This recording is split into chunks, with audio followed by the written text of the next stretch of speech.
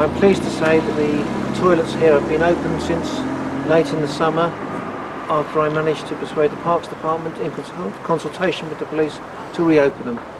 They have been closed for quite a few months, and I think it's really important that they are available for people to use. Whether you're an old person, a young person with children, or just want to use the park to play a bit of football or ride your bike, you need these facilities to make your stay enjoyable without having to rush off and whatever.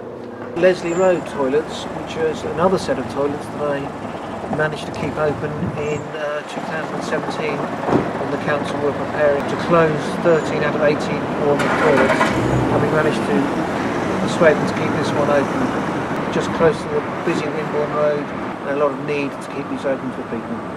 And we come now to Winton Library, where I'm very pleased to have had a disabled bay put in, so that the library is truly accessible to disabled people. It's very important that these facilities are open to everyone to use, and I'm delighted to have this bay here today.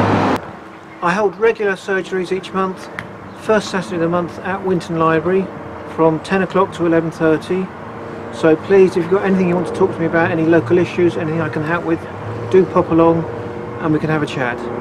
There'll be more from me in the new year, but meanwhile enjoy your festivities, have a great time and see you soon.